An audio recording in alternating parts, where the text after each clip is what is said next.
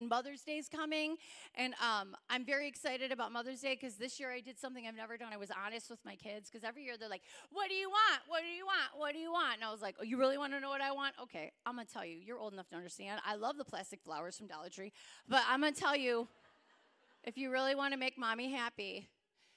She's like, "What do you want?" I was like, "I want you and your sister to leave. That's what I want."